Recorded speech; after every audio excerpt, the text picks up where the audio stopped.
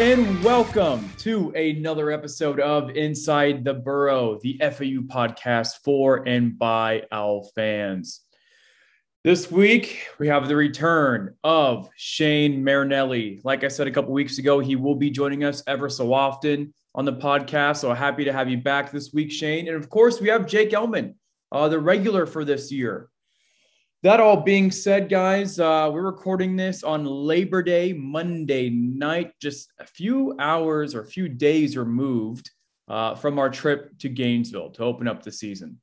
Long story short, the number 13 Florida Gators probably looked a lot better than a number 13 team in the nation to me. Kind of manhandling the Owls all night long to a 35-14 scoreline that honestly I think flatters us quite a bit. So that being said, let's just dive into our takes on the game. We're just going to give maybe one or two takes on what we think we liked or maybe some things we need to improve on. We're going to go ahead and start with Jake. Your 2 cents on the UF loss.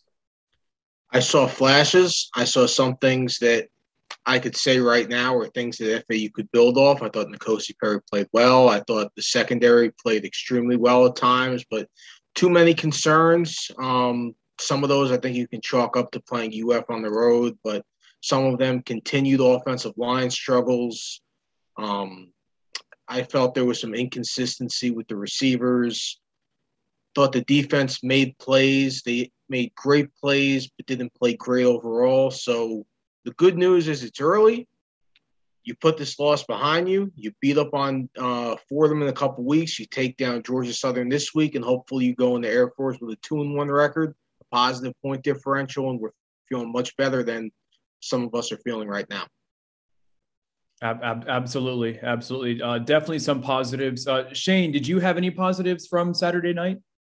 Yeah, this was to be expected. I think most people predicted the game would go this way. Like most scores I saw predicted was kind of right in this realm. I said on the Owls 247 podcast, thanks for having me back, by the way, guys. It's always fun to kind of come back to the stomping grounds. So in the Owls 247 podcast today that like this game has so many comparisons to 2017 Wisconsin. First 2 drives, Jonathan Taylor comes out and runs down our throat. Florida's going to score on their scripted drives. Once the defense kind of settled in, outside of the last long run they had, which I think was a busted assignment, they kind of had to earn everything. You know, I think I saw a stat that Florida faced close to 20 third downs. A lot of them were short, which you want, but it's like it wasn't first down. They didn't have these 4-play drives, right? They still had to fight. Guys, Florida has, and I'm going to say it for 24/7 Sports, the 7th best roster in the country talent-wise. Their front 7 on defense is full of guys who are going to be drafted in the first 3 rounds, okay? So, you know, the fact that FAU was able to, were they outmatched? Yes. Did they look like they completely didn't belong? You know, FAU looked closer to Florida and Miami looked to Alabama. Okay. You know, but Taggart pointed out a really good stat today that I was looking at how many first downs we got. We only had 1 3 and out. And then Taggart said, 7 of the 11 drives went past the 50-yard line. Granted, we had a lot of poor field position the whole night, but yeah, there was no, they weren't inept. They were moving the ball. The route concepts were good. Maybe you can chalk up a couple of those sacks to just guys just getting beat. They're going to get beat. I mean, it's the difference between let's just be real and on like a talent point of view. Chaz Neal was a backup at Florida State in the spring. Okay. Now he's our starting right tackle. So, I'm not saying these guys can't develop, and I think they will, but when you're going against the Dexters and the Carters of the world, it's a mismatch. And it's, if you go back to that 2017 Wisconsin game, we scored 14 points. Say it was 35-14. So, we had a red zone stop in that game. Even if you go back to that game, if you take away the one busted coverage Wisconsin had, we only put really one nice drive together in that game. So we went on to win the conference easily with that same team. Yeah, that's actually a great point, Shane. I think there was a hurricane that weekend too, forced the team to stay in Madison for about a week. Very interesting game that was. But my take. Oh, by the way, when you mentioned the Florida State O line, how he was the second string in the spring, that's a pretty bad, historically bad Florida State O line that we've seen in the past 2 years as well. So I mean, we got to take it with a grain of salt. Yeah, Jordan Travis was running for his life last night. Yeah, He got out of a lot of. So it's just, again, I mean, there's a couple things with the offense I could say, meh, but I didn't like that. But I thought, again, Mitchell played well. Wester had a couple drops. I think that's just a little bit of nerves. I think one of them, he was kind of looking to go. I know Javion Posey's going to catch some criticism. Listen, guys, the first Wildcat play where he trips, I think he saw a lot of green grass and kind of pulled a little early and tripped over, got kind of mixed up with McCannon. Because if you go back and look at that replay, if he doesn't trip, he gets 30 yards. They had numbers on that side. Like they had that play.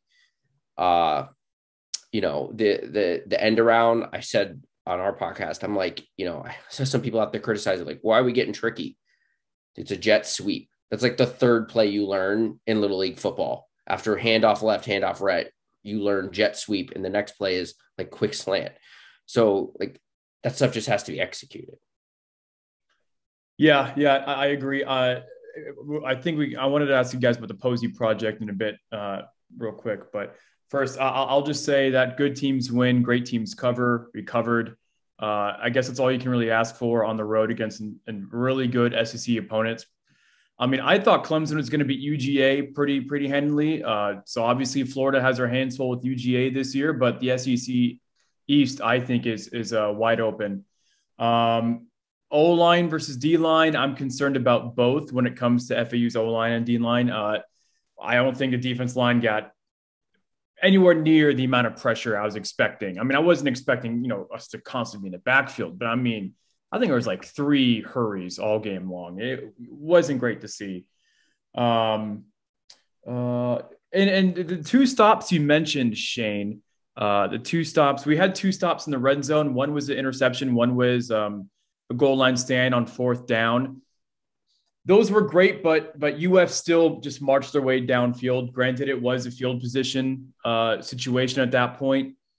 They were getting the ball and starting the drive on our own, like 40-yard line at that point in the first half. So the first 2 drives, UF scored. 3rd drive, interception. 4th drive was the turnover on downs. So I'm happy to see that the defense did make a stand, but I'm still a bit worried that they had to go all the way until their backs were against the wall to do it.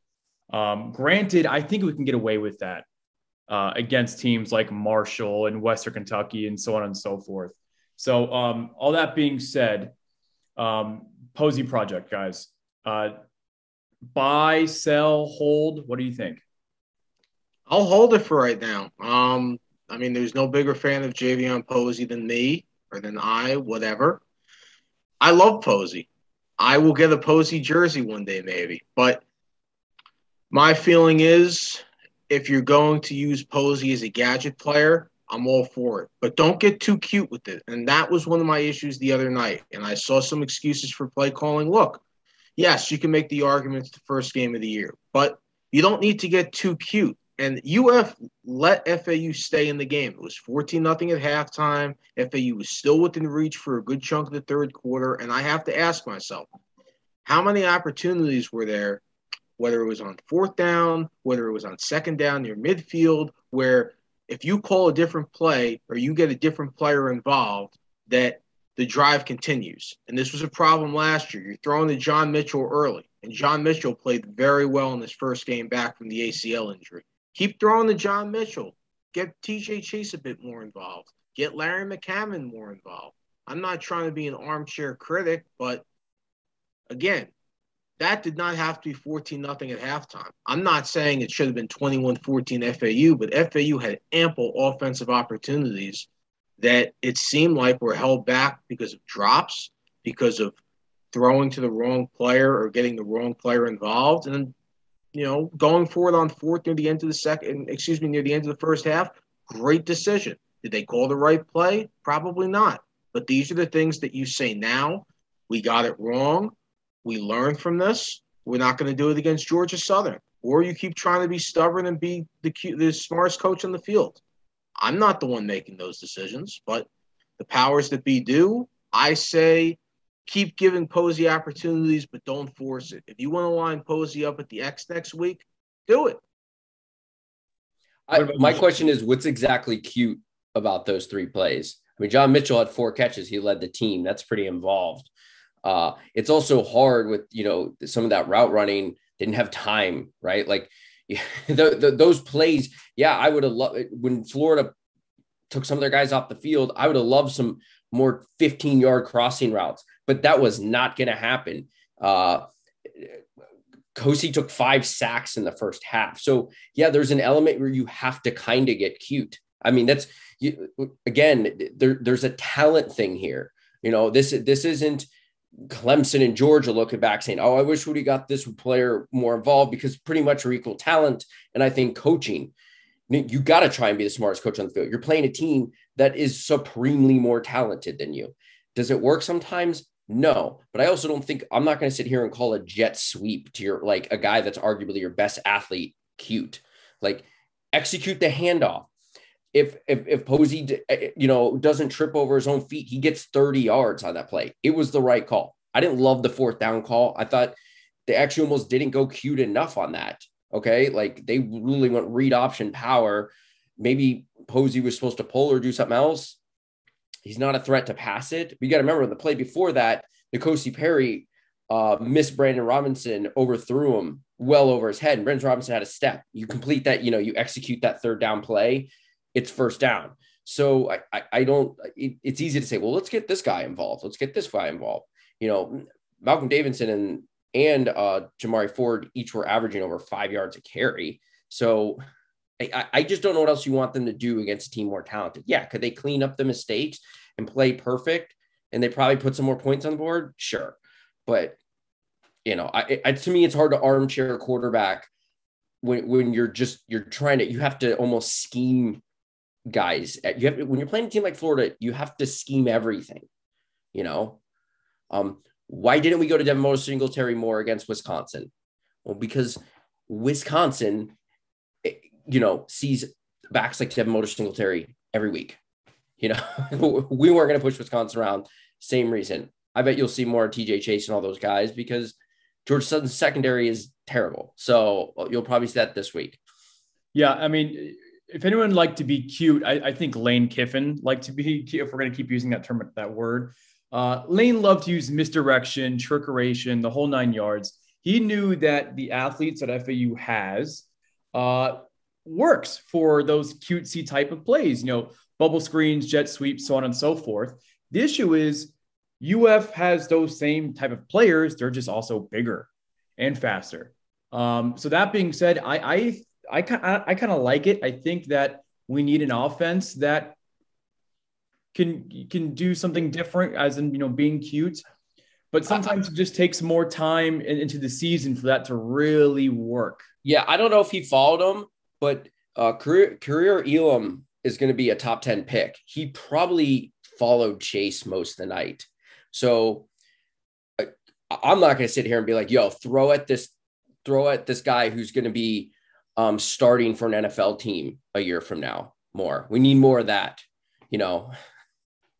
And before we move on to Southern, let's just say that if Richardson played over Emory, I think that game is probably a blowout, because he's Dak Prescott. Yeah, extremely impressive. He's going to do that to a lot of people outside of Bama. I fully expect him to be starting later on in the year. So that being said, speaking of starting, and quarterbacks running all over us, last year, Chase Lassiter was the number 1 tackler against Georgia Southern. And thank goodness we just got notification today that he will be back against the Golden Eagles. So that's a perfect segue to go into next week's opponent. Golden Eagles are 1-0 on the year after a surprisingly difficult 5-point win over FCS Gardner-Webb at home. They're going to be coming down here to Boca Raton to Paradise for the first time in program history. It'll be interesting. Last year's game was very close. I remember correctly, FAU outgained him. I definitely think that FAU outplayed Georgia Southern last year, but we just couldn't find the end zone. The final score there was 20-3 in November of last year, even though the game was supposed to be in September. But hey, that was 2020 for you. Their head coach, Coach Lunsford, said that basically everyone from that FAU defense that played so well against Georgia Southern last year is back. Everyone but Leighton McCarthy. There's a lot of power in the defense, a lot of speed. And he said he liked the offense. He said he liked the balance between the run and pass that FAU offense was able to do against UF. And he liked N'Kosi Perry, who I think played admirably with pressure constantly in his face.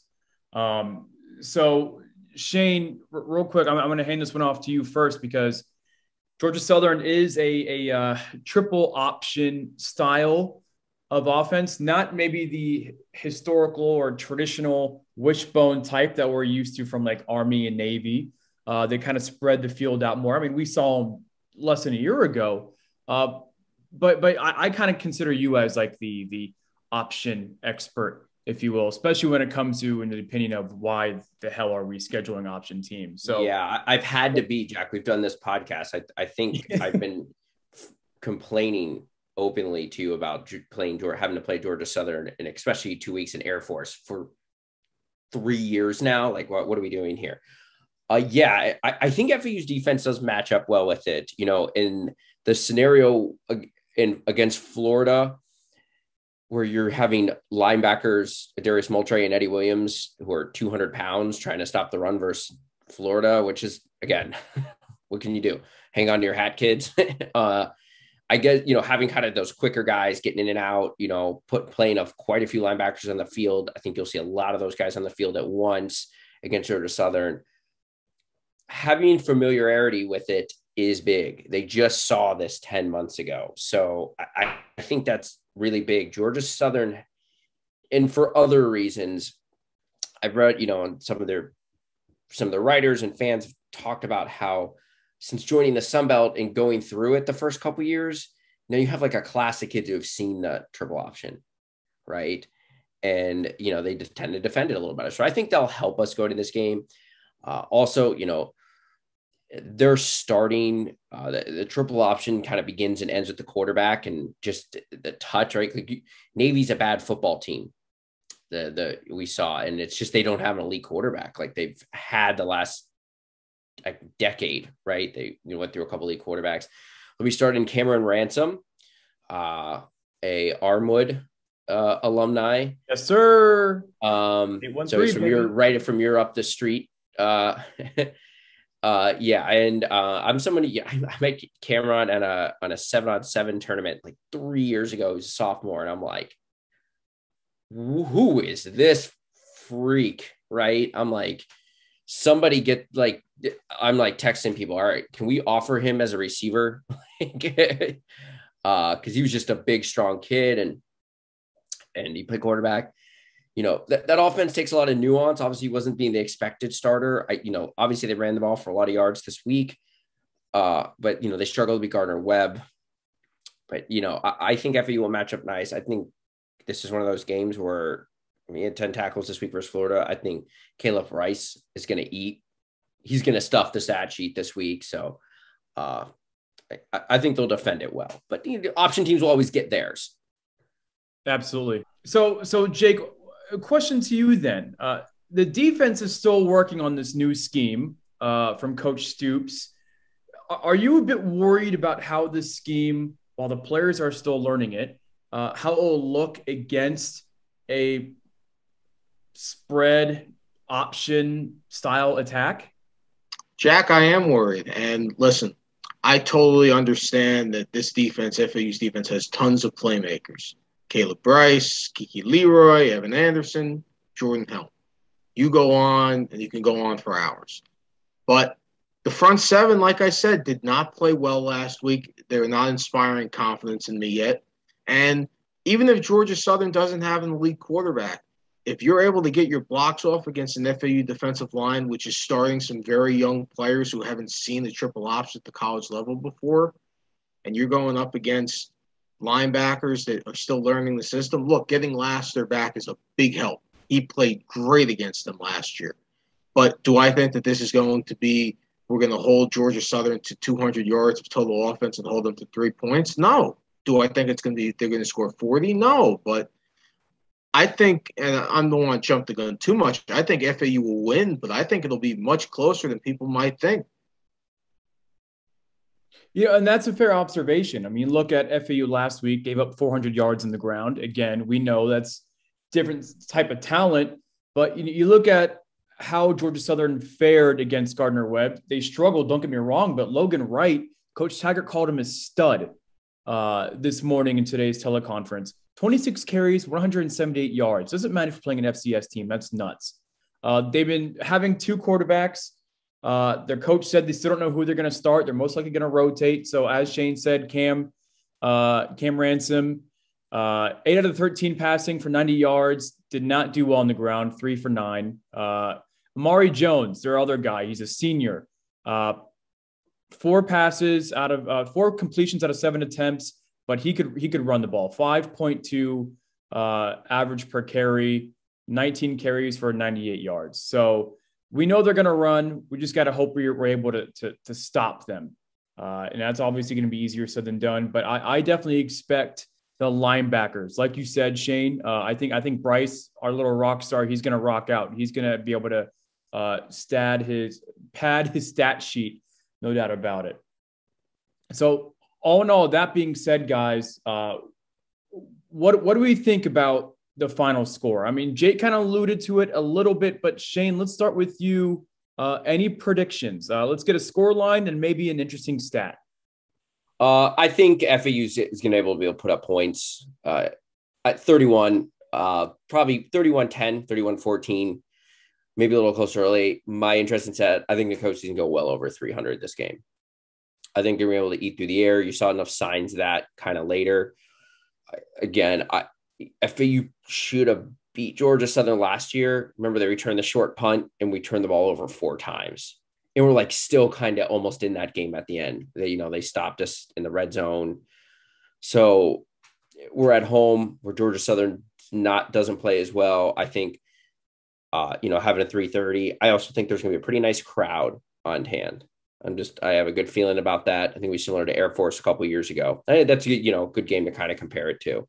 So I'm confident we'll be coming out of there with the win. I saw enough good things with UF to have a lot of confidence in this team moving forward.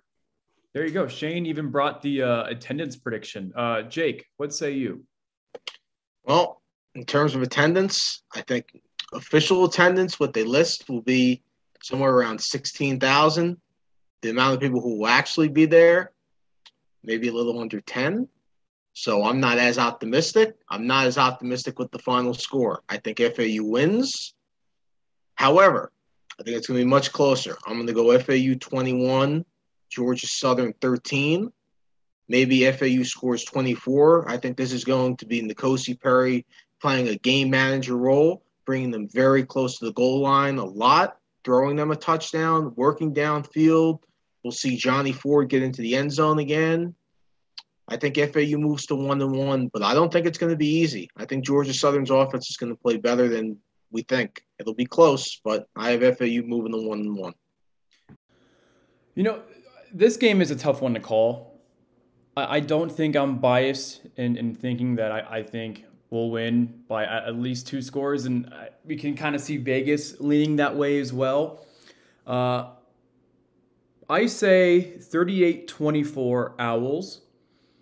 I think we'll start off really well, really strong, and Georgia Southern, they'll kind of figure it out late. So I'm expecting halftime to be some sort of blowout. For an individual stat, I really think Johnny Ford is going to pop off here. I'm going to predict over 150 yards, maybe 100 of that rushing. I can see him doing really well on quick screen plays. We even saw him at the wide receiver position a few times up in Gainesville So, expect that with a quick bubble screen once or twice. I think it'll be really interesting to see. And for attendance, the home opener always does relatively well, especially when it comes to the student turnout. So I'm excited for that. I think it'll be pretty solid, especially considering the last year and a half, 2 years that we have all been through as a collective. So that being said, I just really want to implore our nation, if you're able to, I know it's still, we're not out of the woods yet, but if you're able to go and support the boys. They definitely deserve it. They represent us so well, and I would love to get some sort of home field advantage for this Saturday. Hey, bring some flowers for the Howard Schellenberger statue. There's going to be a ceremony this week as well. Try to attend that again if you can, to pay respects to our founding father, if you will. So that all being said, guys, we're going to go ahead and sign off for the night. Shane, hey man, I know you're really busy, so I want to thank you for coming on and joining us. Like I said, y'all, we're going to have Shane on ever so often, so don't fret on that. But for Jake and myself, your regulars week in and week out, thank you so much for listening as always. Remember, you can always get this podcast first at fuowlsnest.com and on our YouTube page. Apple Podcasts and Spotify are giving us some issues right now. That will be fixed, but remember, FU Owl's Nest first, every time. Thank you so much, guys. Hopefully we'll see you next week with a 1-1 record. We're back home, baby. Let's do it. Thanks, guys, and go Owls.